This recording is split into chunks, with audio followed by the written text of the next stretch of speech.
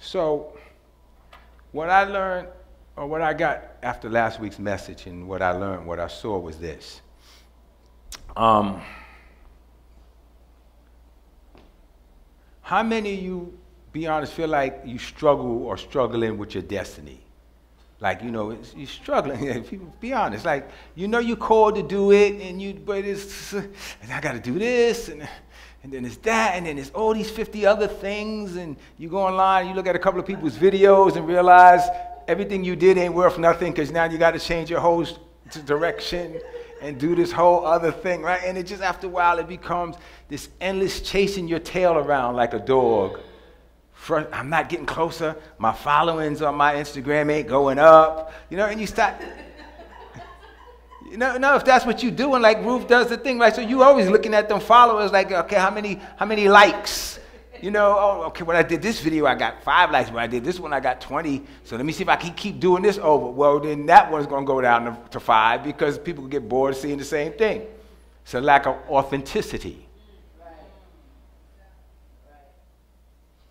The people that respond well, and I'm not just talking about on social media, I'm talking about to your moves or your things lining up and working.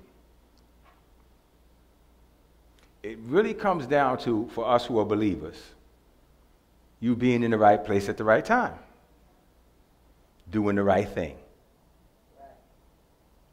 Being in the right place at the right time, doing the right thing. Even after studying this message, I started realizing something. How many times do I go off of God's path, as the scriptures we did last week, wandering off into the wilderness, trying to figure it out on our own, only to wind up back at square one, and then we wandered off into the same road again, only to wind up maybe another 2 years back at square one. And same thing with posting.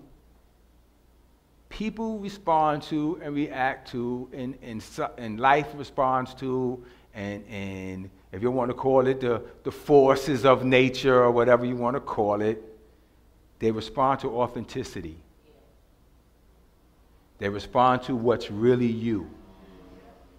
You are planting tomato seeds and waiting for apples.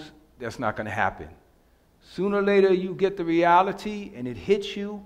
You're a tomato farmer. Stop trying to be an apple farmer. It's just not in you. Amen. I'm saying all this to you to say this. There's preparation, and then there's manifestation.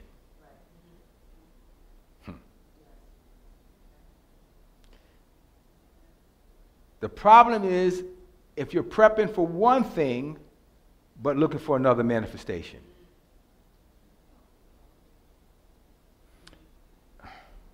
I didn't plan to go into all of this, but I guess I am. How many people here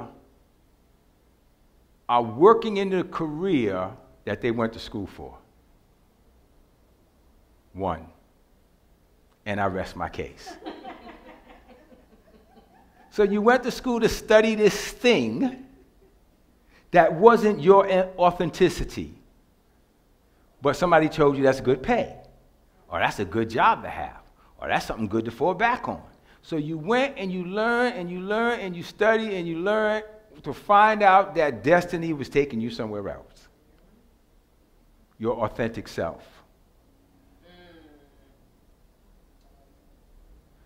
So that is a good place to say, wow. As I am maturing, I'm realizing something. I have to stop fighting the stream. I need to get in the boat. I need to throw my oars away. I need to let the sail go out and just let the wind take me where God is taking me. Now, during the course of that, God may put you in different things that are your provision modes for that season. But in those provision modes, there's still jewels you should be gathering and collecting. So when you're moved into the place that you're literally called to, all the fragments are gathered up and nothing is wasted. So if you treat your present circumstance bad, you don't collect what you should collect. You're going around the mountain and you're coming back again. So for me right now, I'm going, okay, I've chased a lot of pipe dreams. I ran after a lot of things, trying to be a lot of things. The things that I stayed true to took care of me. As many times as people try to say, we're going to figure out how to grow the church, and we're going to make a church, and we're going to have the people lined up down the street, the word God spoke of me long before I met any of you, except for Angela and my daughter, was a lentil patch. Small group I'm calling you to. So it was never my destiny to have a Joe Osteen church. So no matter how many times I fought my way up that mountain, I would wind up back on my face. Called to teach the handful that will receive it, whether it be now online or whatever. And then the other word that was spoken was, and then you should be going out and doing speaking sessions and having wisdom to counsel men, groups of men having men's type meetings and going out there and doing that. Now, I want to throw this guy up just for the sake of that, because he's made that comment. A lot of people, how many of you are familiar with Kevin Samuels? Just start laughing right away. Okay. He's a force right now. He's a beast right now. His social media network and him talking about, no, we need to stand up for the men. It's been too much, the women are the queen, this and that. And he brings up some points that sisters don't like him. He was like, black women are the most, of all the women in the population, black women are the least married of all. The next lowest rate, he said, is white women, but they're 4 times more married than black women. And he keeps saying to the black men, well, you got to treat them like queens and do this and do that and do this. He said, in no other culture is that real. The women serve their husbands, and the husbands provide for them. But it's been flipped in the black community. He said, and your mama and your grandmama, and them you're not your grandma, he said your grandma, but your mama and them lied to you, and he's made you women toxic. With your, you know, and I'll say this, I'm going some places that's kind of dangerous. I'm just saying it right now. I live in Florida now. Every other race but the sisters are fit and fine. Sisters come outside with the robe. I'm talking about house robe with the pajamas and the bonnet and their nails looking like they're raptors, right? And the ooze hanging over looking like the Michelin Man. Yeah, I said it. I ain't taking it back. But everybody else is coming from everywhere else, from Colombia and everywhere else, and they coming in like, oh no, we coming to get our citizenship, whatever. We got to be what we need to be.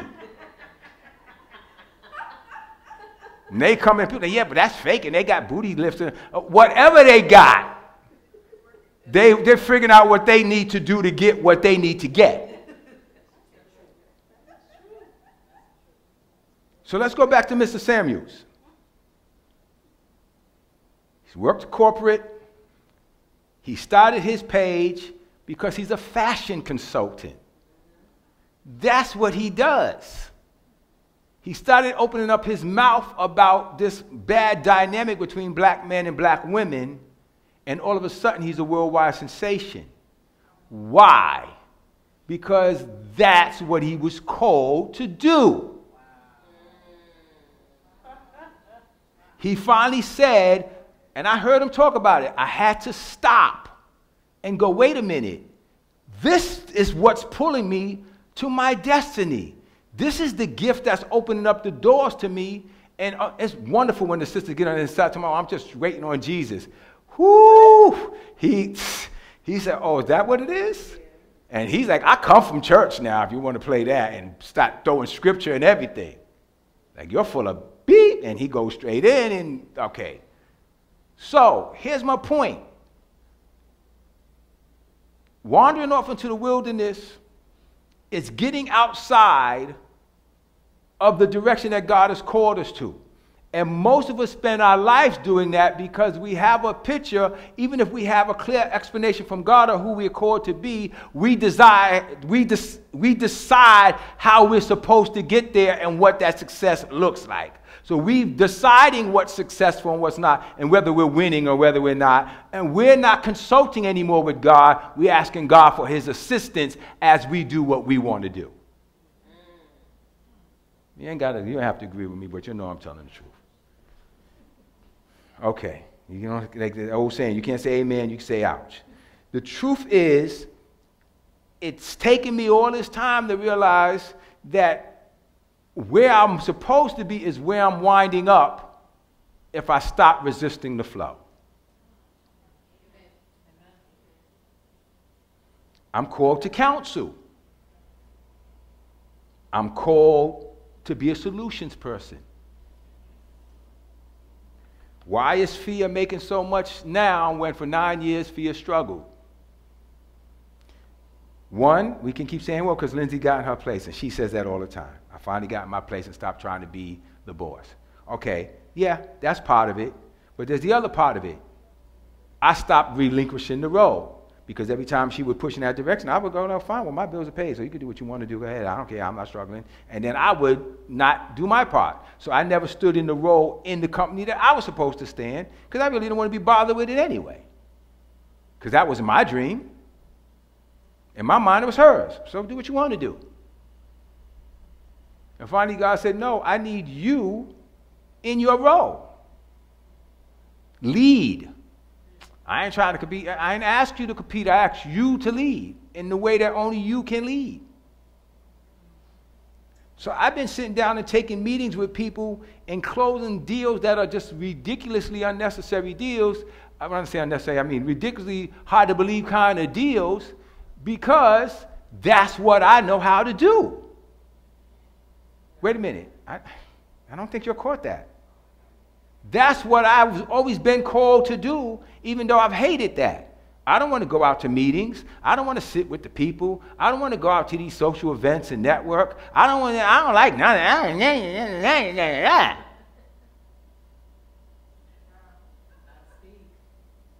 So it wasn't just her not in her place, it was me not in my place. So everybody in Lehigh Valley knew her, nobody knows me. Now they all starting to know me, and they're like, oh, we want to talk to him. We want to do deals with him. We like the way he thinks and the way he comes up with ideas and solutions for our company, not just coming to us trying to sell us a service, but I come in there and I say, well, why can't you do the service? Okay, well, I can work out a payment plan for you, and I can make it like this. And I came up with something that's mine. I'll tell you after service. Well, there ain't that many. Yeah, no, I'll tell you after service. I don't want people all in my business. But my point is, I've come up with deals for these businesses that's made it lucrative for them to do business with us. That's why we got so many deals coming in. I changed the model. Now, what is that? I started this by saying, this wasn't supposed to be the message, but I started this by saying, stop wrestling with your destiny. Your destiny's flowing. Amen. You just need to line up. Everything you are in right now, whether you picked it or not, God will use that to shape you toward your destiny. But you have to get in student mode and get out of contractor mode. That's my point. Amen. Amen. Did you catch that?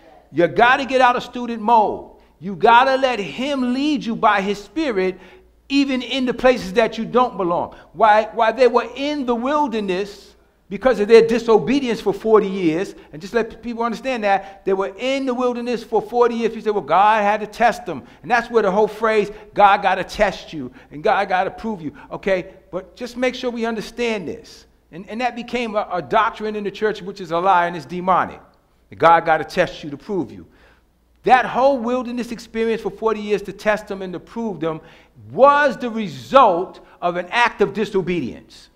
It was the result of God telling them to go take Canaan, and they saying, no, we can't, because there are giants there. And God said, fine, since you won't follow my plan, you will stay in the wilderness for 40 years until all the older folk die off, and I will send the new. So that was judgment. So that testing that we now try to make part of God's curriculum came as a result of disobedience, not his original plan.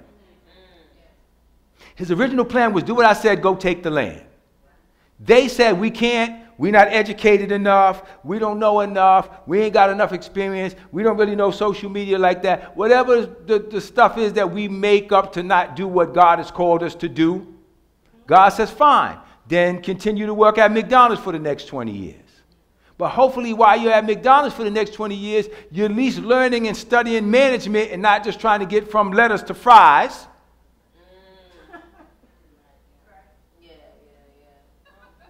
You're learning enough, watching the management structure, so when God now moves you where you're ultimately supposed to be, you left there with something.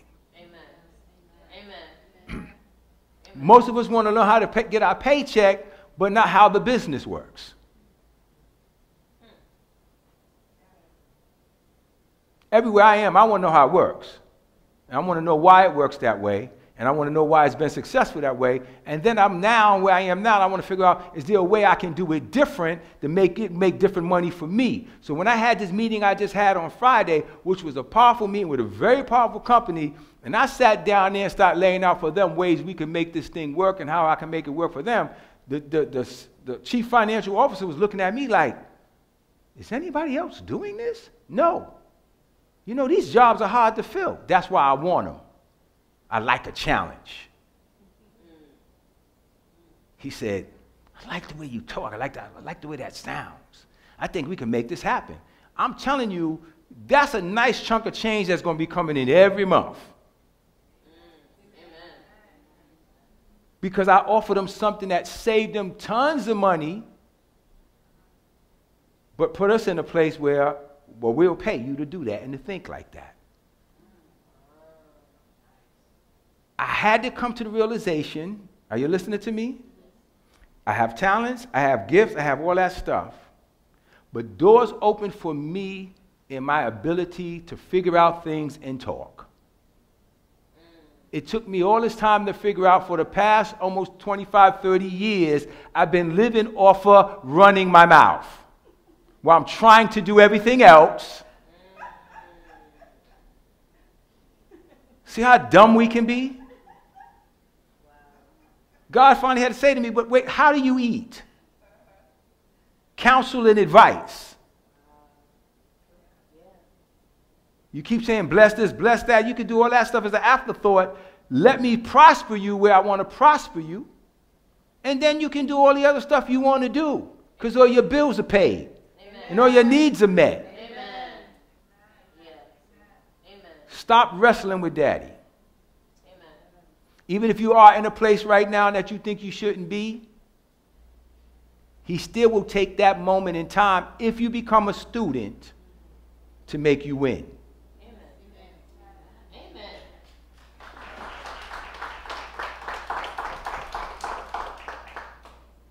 You're welcome.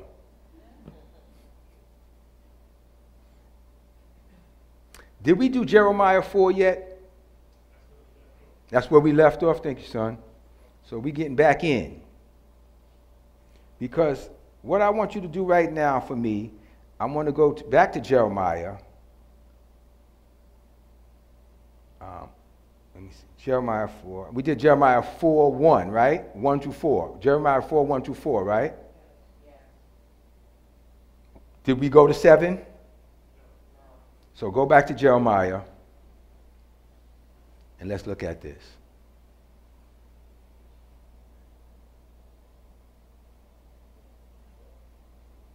And I want you to see something here that's going to be really, really, really like a real blessing to you, because it's powerful when we watch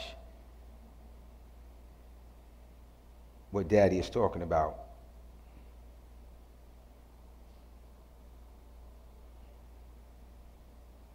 Let me get there myself.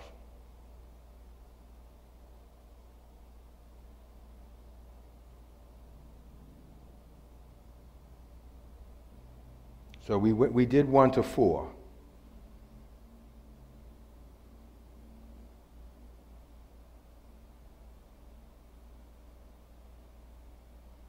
Circumcise yourselves to the Lord, circumcise your hearts.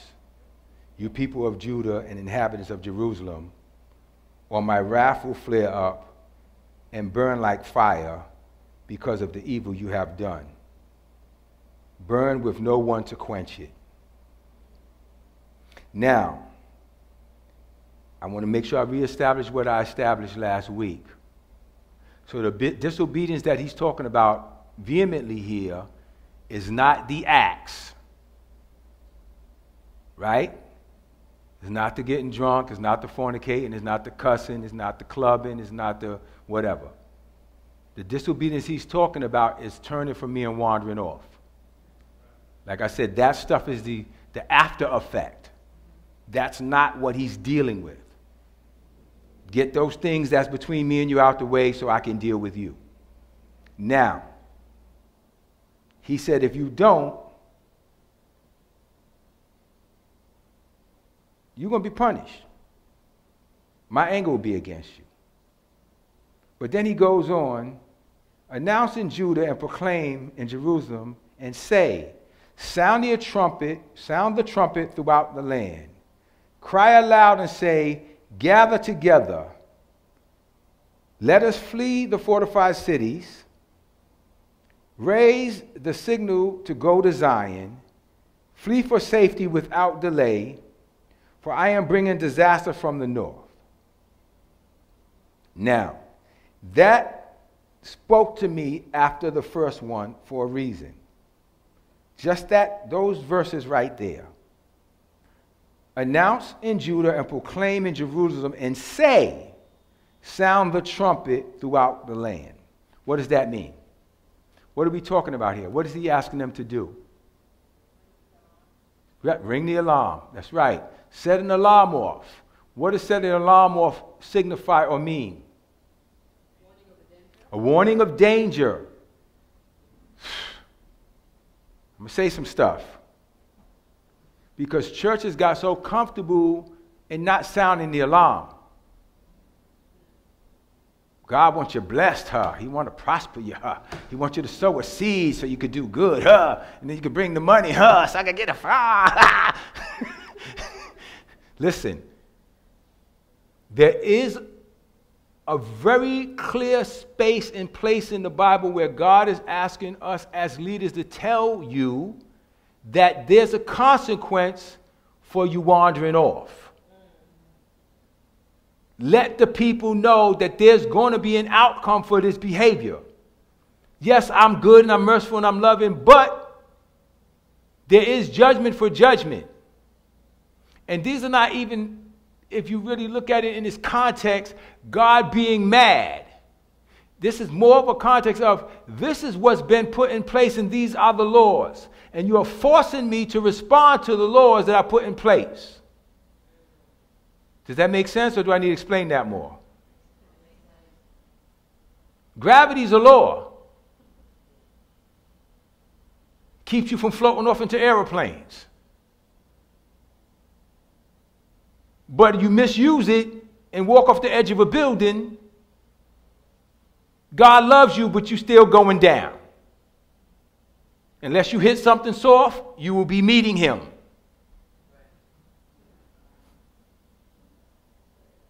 So he's saying, let people know, warn them to flee their fortified cities.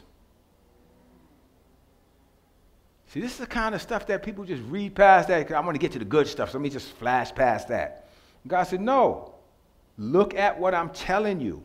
Gather together and leave your place of safety.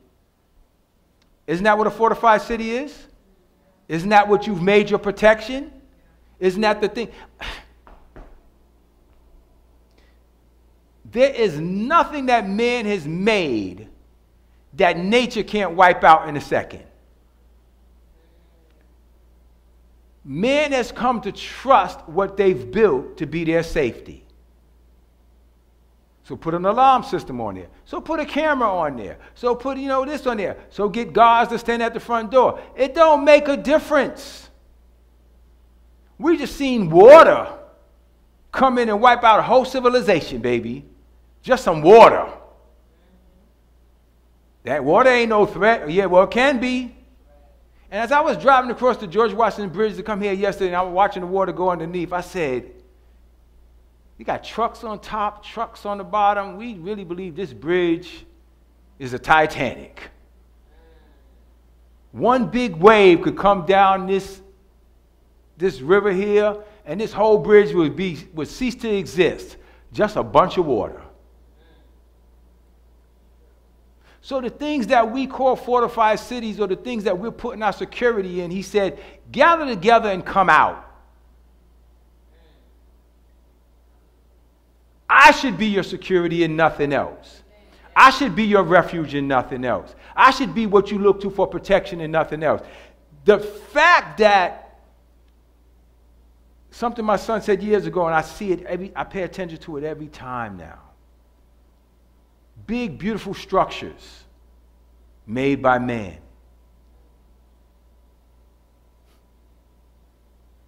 You leave them alone. Don't every day or every week show you're in maintenance.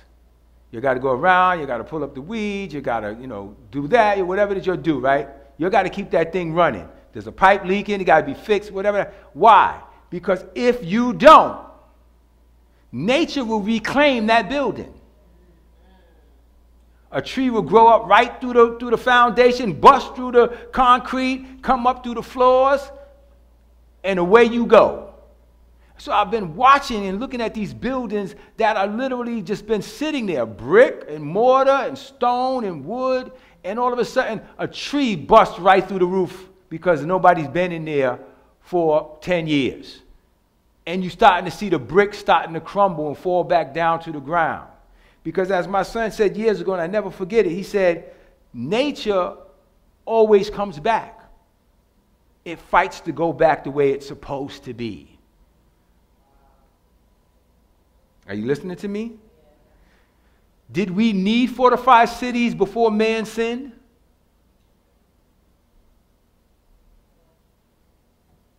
Because why?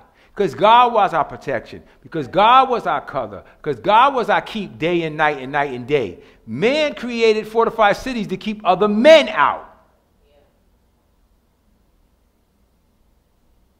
He's saying, gather everybody together. Blow the trumpet and let them know. Walk away from all of these things that you've created to replace me. They can't protect you. They can't protect you. I'm always mindful of it. I own a building, this one we're standing in. I came in the other day and looked up the wall and saw this crack going up the wall, all the way up the wall. Why is this crack going up the wall? Well, I already know why. Because the building's settling. I've seen the cracks in the wall in the office. I saw where I put the two pieces of molding together and down there like this. It's settling.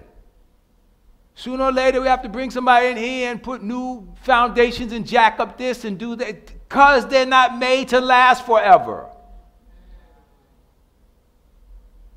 Those of you heard about Surfside down there by where I'm living now? That whole building that just came down? Because they didn't fix the leak in the foundation. And it just kept leaking and leaking and leaking and leaking and leaking, and they wouldn't fix it. Concrete was falling off, rebar was exposed, the people were telling them, you need to fix this. Well, we're going to fix the roof first. So they brought in a bunch of construction equipment and loaded up on top of a roof of a building that's foundation was already weak. These are the stories people don't know. People say, nah, I think they blew the building. No, they did not. The basement was filled with water. They put the pool up on the second floor, just like I'm in my building, but they didn't have it level where the water ran off right. And the water kept seeping down into the basement, and they didn't fix it, and they didn't fix it, and they let it go for 40 years. And the builder said, enough.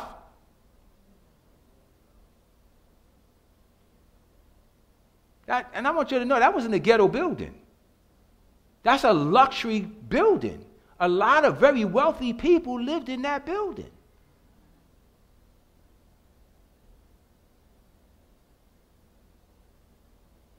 So much for our fortified cities.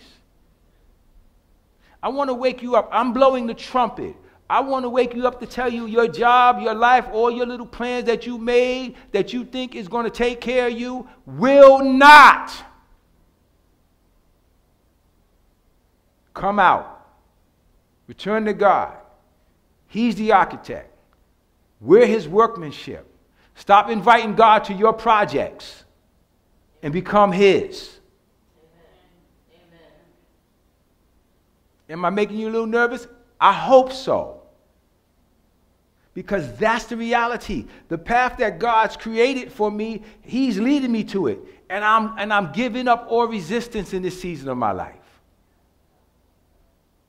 I'm refusing to fight against his flow any longer.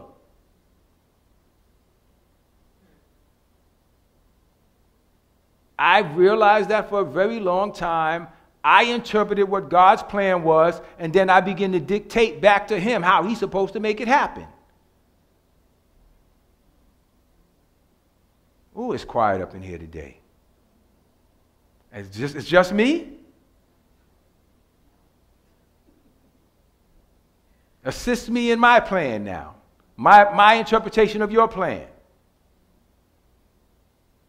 Doesn't work. Doesn't work. And please, Christians, those of you here and those of you watching, please stop trying to guilt God with Scripture. It's not going to work. Well, the Word says such and such. This is still your interpretation. Well, the Word says, you supply all my needs according to your riches and glory, according to his riches and glory. His riches and glory. His, not yours.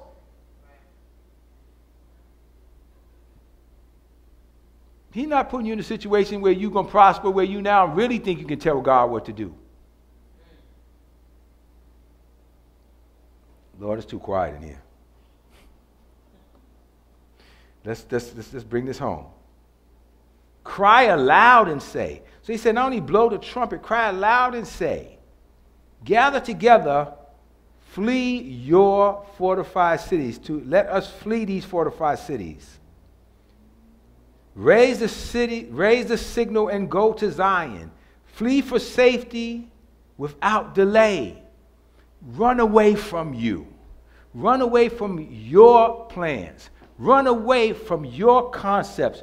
Run away from your strongholds, your beliefs, your fortified towers. They don't work. In the long run, they don't work. Nature could take it out in 2 seconds.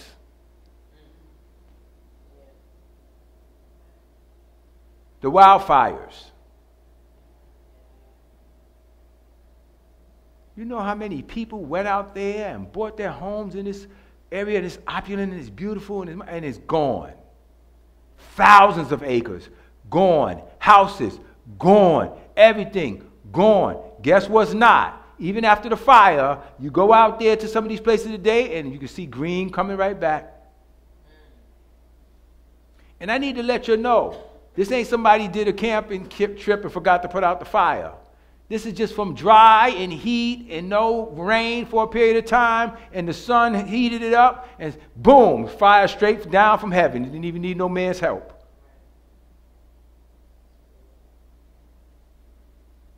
How you see the people saying climate change, climate change.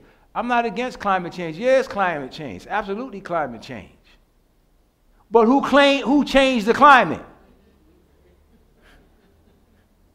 We talking about no judgment from the Lord. No, this is the reaction and what happens when you create your world and try to put God on the outside.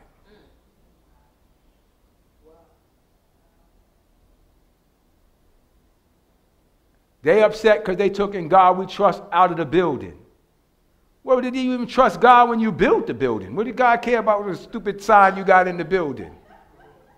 Put the words back up there, but you still don't have God in there. Like God is really, oh, they took that saying off the wall. Circumcise your heart. God, I don't care about your stupid building. You don't never have to put my name anywhere in your building. Put it in here.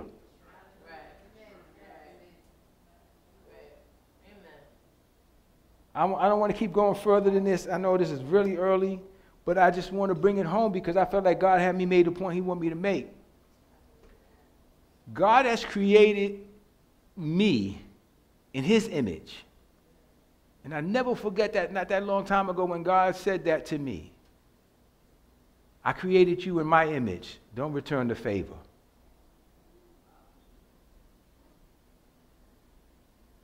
I didn't ask you to create your version of me. I made you. He's the architect. The architect thing is so apropos because after getting this summons for never really zoning this to be a church and now the salon in there, for those of you who don't know about it, we got the Department of Buildings came by and they gave us a summons. Like, this is not supposed to be here. What do you mean? What is this zone for? Didn't it used to be a bar, a gathering place? He said, no, whoever redid it zoned this as a retail store. You're not supposed to have this here. So either get out or get it fixed.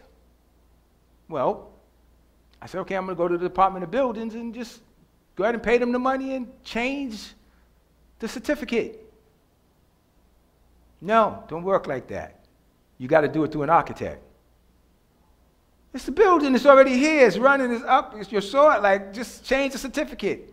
No, the system is you have to hire an architect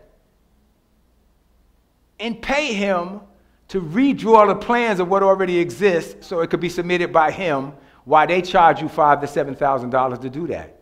My architect came here yesterday, the guy I found, and he took a copy of the plans I already had. So he could go to Staples and run them off.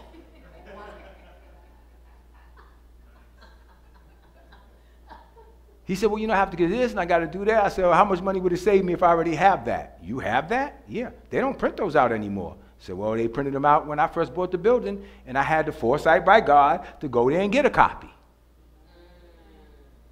And I'm talking about the big, long paper. He said, no, they just send you a PDF in your email now. They don't print out your stuff no more. I said, dude, don't lose my papers. That's going to affect your price drastically. But God gave me the wisdom and foresight to get those blueprints. That took a couple of $1,000s off the price. You understand what I'm saying? Oh, you got that? Yeah. Just rescan it and just write your name on it.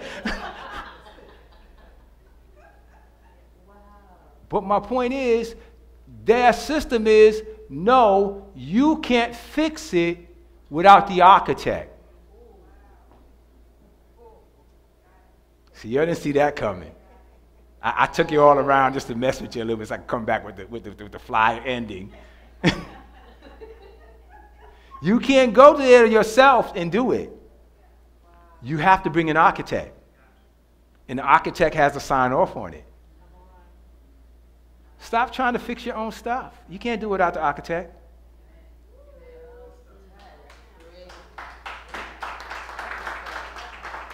And he got to sign off. So keep building your own crap and come to me frustrated because it ain't working like you thought it would. Just go for me too. This ain't just yours, it's me.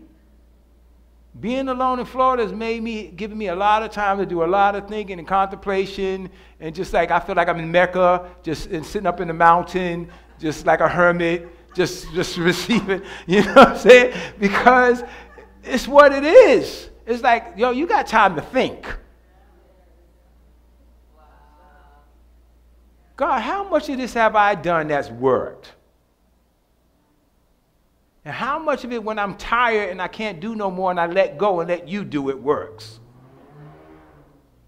You know that's usually when it works. When you get so frustrated and mad and tired with God and tired of everything and I just ain't doing nothing no more. God, like, you ain't hurt my feelings. Move your behind somewhere. You've been in the way anyway. Go sit down somewhere. I'm glad you're tired and frustrated. Go sit down somewhere. Now I can do what I want to do. So there's times in the beginning I was sitting there just frustrated. God, I don't even know what I'm out here for. It's nothing happening. I ain't got no connection. I don't know nobody. And God was like, you know me, shut up. You don't anybody ask you to know nobody. Let me do what I'm doing. So this is what this message was birthed from. God said, just get on the table, take this anesthesia, go to sleep. Isn't that what he had to do to Abraham? Finally, after all the years of making his own baby with his wife and making Ishmael and doing everything wrong and giving his wife away twice and all that, God had to knock his behind out cold, put him to sleep, walk through the project, fix it, and then he could go have a baby. Took him 24 years to figure it out. I don't know if I have 24 more years. I ain't playing like this no more. Anymore. I'm trying to be correct. I'm not playing like this anymore. I want to do this correctly. So I want to be still. So now I'm getting comfortable. God ain't got nothing to do, so they don't do nothing. You got something to do, clean your house, go shopping.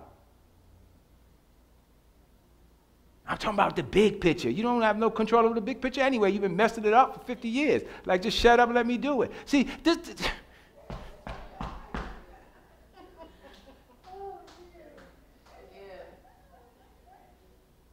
just stay in the flow. And learn. Amen. And stop trying to be an architect. You're not licensed for it. Just be a student. Amen. Step back and let me do what I do. Come out of your fortified cities. Tear down all the junk that you created, your idols that you believe is your safety. Your job is not your God. Your family is not your God. Your friends are not your God. They can't help. You know what friends do when you get worse situation than them, right? They don't answer their phone no more.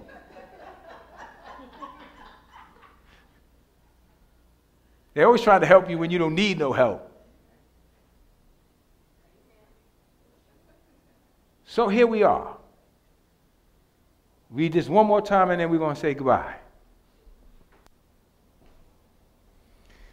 Announce in Jerusalem and proclaim, announce in Judah and proclaim in Jerusalem and say, sound the trumpet throughout the land. This is what I'm trying to do right now. Cry aloud and say, come together and let us flee to the fortified cities. Let's move to where God has called us to be. Let's come out of the cities we've created and let's move to the cities that he's called us to. Raise the signal to go to Zion. Flee for the safety without delay. For I am bringing disaster from the north, even terrible destruction. Come out of the fortified cities you made. Flee to the one that he's made. The one that he's made is the only one that works.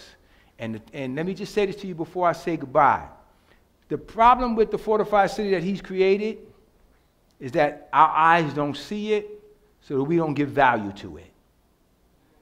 The thing that we built on our own that we think is solid is what we give value to because we can see it. But the Bible says that Abraham left to go find a city whose builder and maker is the Lord. Well, I happen to know that that city is not physical. The place that God built, you may build physical things on it eventually, but what God creates is never manifested originally to the eyes. It's manifested to the spirit. So flee your fortified cities. Let him take you to the fortified cities that he's created for you. This is the way it's designed to work. This is the way it's designed to be. And for those of you who are old enough, you know what I'm saying is true. Every time you do it in your strength, you always run into issues. So stop. So stop. Corniest old joke in the planet, but I'm ending with this. I'm going to do a little Joe Osteen. I'm going to throw a little corny joke on there, right? He does, though. I love him, but he does. Man went to the doctor. Said, doctor, I have a pain. He said, what's the pain? He said, my arm hurts every time I do this. The doctor recommended in his prescription, don't do that.